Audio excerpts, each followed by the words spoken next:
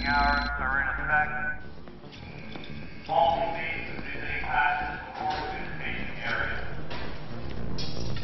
How are you holding up? Oh, the government I proudly served for 20 years has locked me up with the scum of the earth. I'm great. Hold out your hand.